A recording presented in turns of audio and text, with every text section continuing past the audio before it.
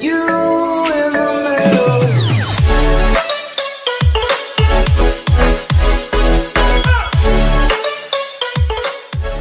Welcome to Purple Sky News.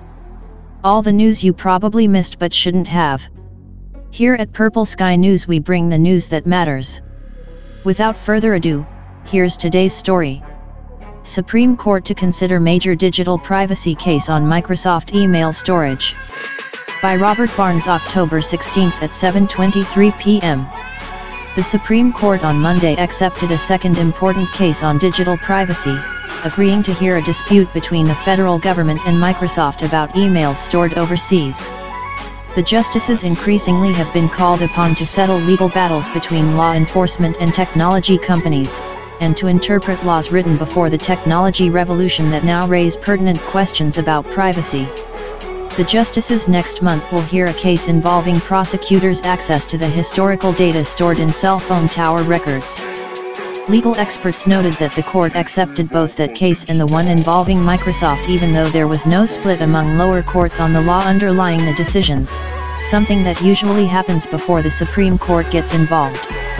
It's plausible that the splitless grants in both cases signal a recognition among the justices of the tremendous importance of digital evidence collection, George Washington University law professor Oren Kerr wrote in a blog post. Whatever the right answers are, the justices need to provide them. An influential congressman and experts in their field discuss the delicate balance between security and individual liberty and the debate between public safety and privacy concerns. Washington Post Live. The case the court accepted Monday began in 2013 when U.S. prosecutors got a warrant to access emails in a drug trafficking investigation. It was served on Microsoft in Redmond, Wash.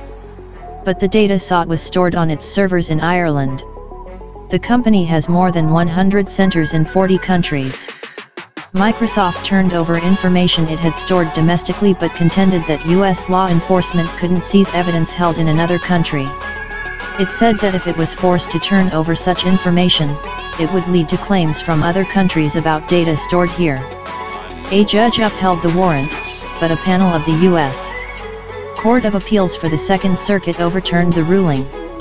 The full circuit then split evenly on whether that decision was correct, and one judge wrote that the Supreme Court needed to provide the ultimate answer.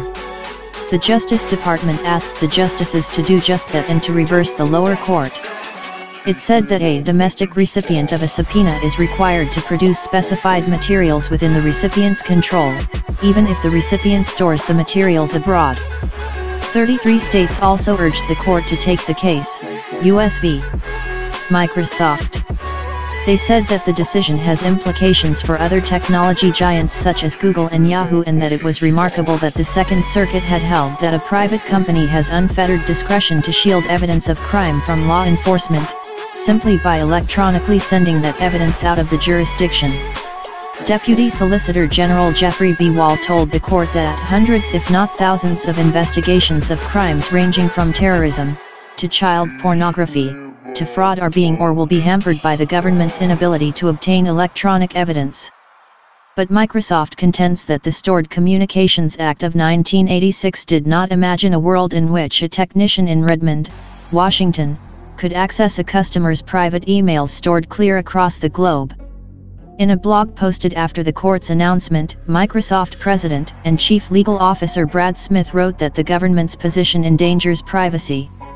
If the U.S. government can unilaterally use a warrant to seize emails outside the United States, what's to stop other governments from acting unilaterally to seize emails stored inside the United States? Smith wrote. At a time when countries are rightly worried about foreign government hacking, the DOJ's interpretation would open the door to accomplishing the same thing. But the company had urged the court to stay out and allow Congress to amend the law, which Smith noted the Justice Department has asked Congress to do. The current laws were written for the era of the floppy disk, not the world of the cloud, Smith wrote. U.S. battle over Microsoft emails could result in global free-for-all. The justices already are scheduled to consider in late November whether police need a warrant to access cell phone location data held by wireless service providers, another major case involving digital privacy. The court accepted two other cases Monday that touch on law enforcement. In 1, the justices will decide whether defendants can suppress wiretap evidence if the warrant that allowed collecting the data exceeded the court's discretion. Brothers Los and Roosevelt Data were indicted on drug distribution conspiracy charges. In obtaining their convictions, the federal government relied on wiretaps authorized on several cell phones. Some of the incriminating evidence was gathered when the cell phones were outside Kansas, where the authorizing judge was located. A panel of the U.S.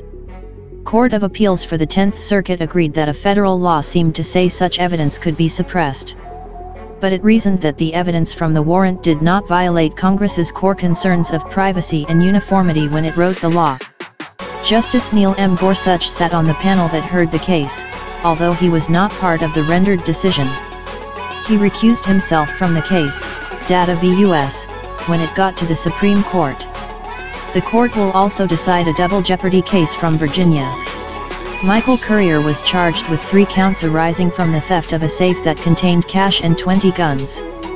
He was charged with breaking and entering, grand larceny, and being a felon in possession of a firearm, which referred to the guns inside the safe. To keep the jury from being prejudiced by the knowledge that Currier was a felon, he and the Commonwealth agreed to have the charges tried separately. A jury found Currier not guilty of the first 2 charges, which involved stealing the safe. But over Currier's objections, prosecutors then tried him on the 3rd charge, possession of the guns, and this time a different jury convicted him. He was sentenced to 5 years in prison. Lower courts did not agree with Currier that the second trial was a violation of his constitutional protections against being tried repeatedly for the same offense.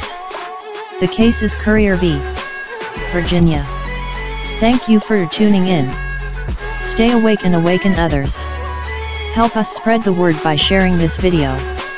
If you enjoyed it, give it a like and let us know what you think in the comments below. And of course, subscribe for notifications of new videos. So